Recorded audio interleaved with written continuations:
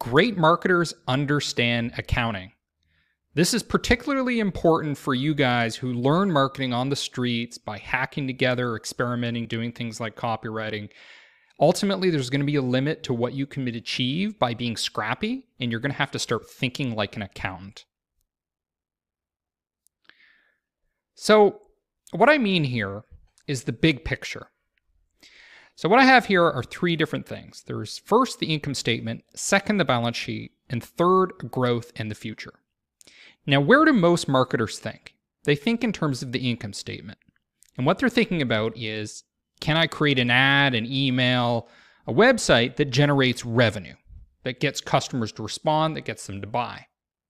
But there's a limit to how much you can accomplish by only obsessing over the income statement.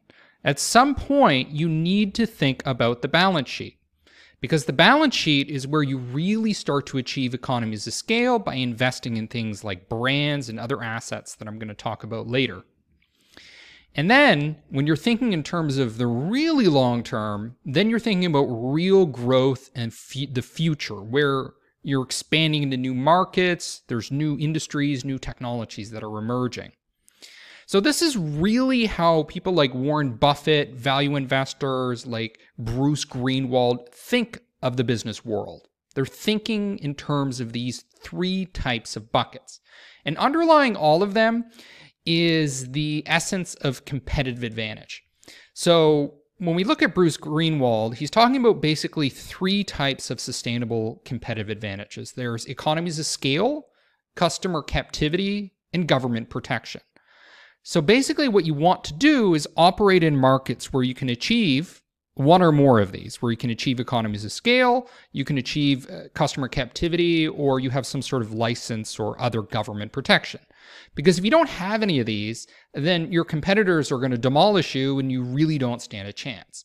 Now, for those of you in startup mode, you can think of short-term competitive advantages. These are things like temporary aberrations in the market that gives you arbitrage opportunities. Like perhaps there's a hole in the market that competitors have neglected. There's a new channel like TikTok where there's low competition. Those can give you some sort of a temporary competitive advantage. Now, in terms of timeframes, really the income statement is mostly what you should be focused on if you're a small business or you're a startup business, you don't have a lot of money, you don't have a lot of time. Now, if you're a small business and you have millions of dollars of an investment, then you can think about the balance sheet. But generally, small companies should be focused on the short term, what will generate revenue. And those types of things are going to be things like email marketing, cold emails, direct response, acquisition experiments, those types of things. So the focus here is generally variable expenses. So is there an extra cost to run that ad, to send that direct mail, to create a new landing page? Now, as you get larger and you start thinking more in terms of long-term competitive success, you're thinking more in terms of fixed investments, less in terms of variable expenses, more how much am I willing to pour to dedicate to some big investment, like owning a market with a brand.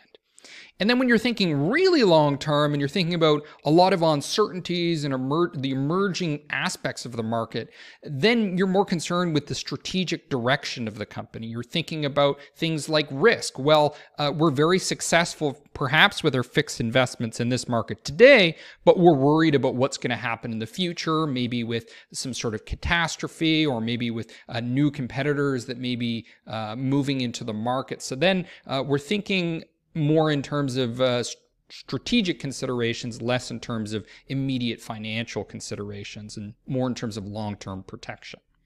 So those are the three buckets to think about. There's the short term, the mid-term, and then the long term.